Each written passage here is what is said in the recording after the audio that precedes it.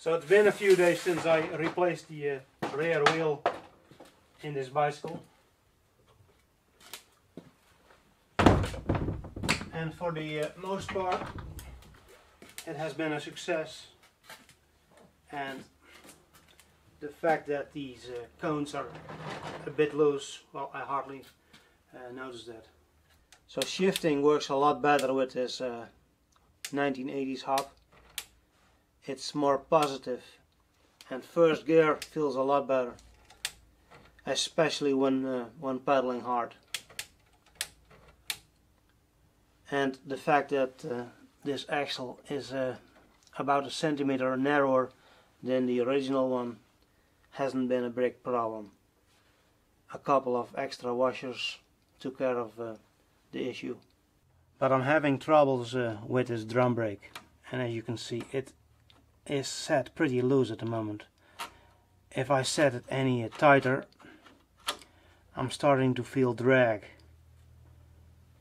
and well, basically it's just as bad as the original, and that one was full with oil and WD-40. This one I cleaned, and I actually sanded the brake pad material. So I'm not sure what to do with this. Hopefully somebody can give me some pointers in the right direction, because at the moment braking totally sucks.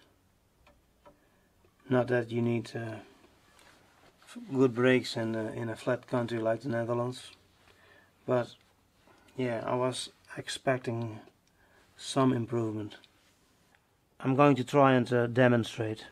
At the moment this brake lever is pretty loose, and I don't have a whole lot of stopping power.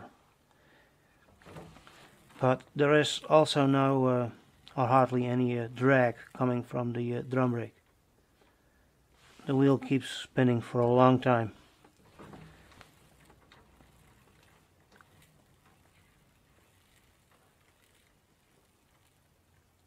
Okay, that stopped. Now if I tighten this up to a point where I have more acceptable stopping power, something like this. So after adjusting, let's try and spin the wheel just as fast.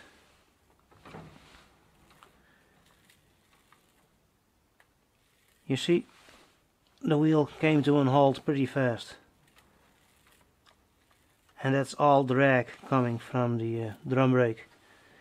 You can see the difference when I just remove the brake rod.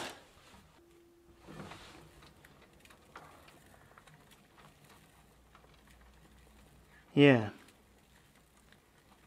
I'm starting to dislike drum brakes. They seem to cause a whole lot of drag. So if anybody has any tips, I would like to know them, because, well, I would very much like to improve this situation. Because I would like to be able to stop at a crossing and not get overrun by a car.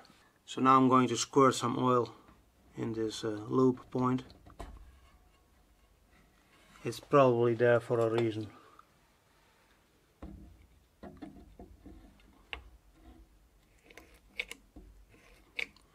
Maybe I'm also going to squirt some oil through the axle. I have to take off this Sturmey Archer nut, otherwise all of the oil will come out through the hole on the side. You can see this axle is a bit short. That's probably enough.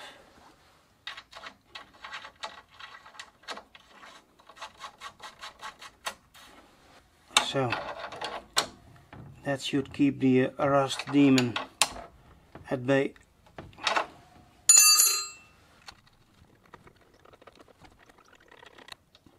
So, ready for the next test ride.